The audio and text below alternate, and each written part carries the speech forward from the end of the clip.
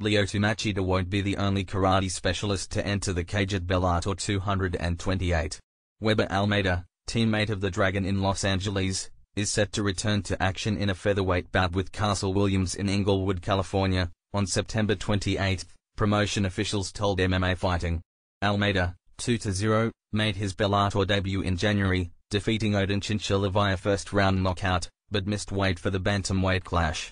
Almeida then didn't weigh in for a 140-pound catchweight bout in March, forcing the promotion to cancel the fight at Bellator 219. He's now scheduled to compete at 145 pounds.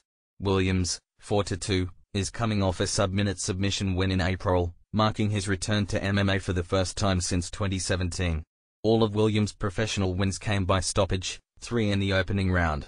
As an amateur, he went 4-0 with 4 first-round chokes. Bellator 228 will take place at the Forum in Inglewood and feature Almeida's teammate Lyoto Machida taking on Gegard Mousasi in the co-main event. Featherweight champion Patricio Freire headlines the show against Juan Archuleta in the tournament bout.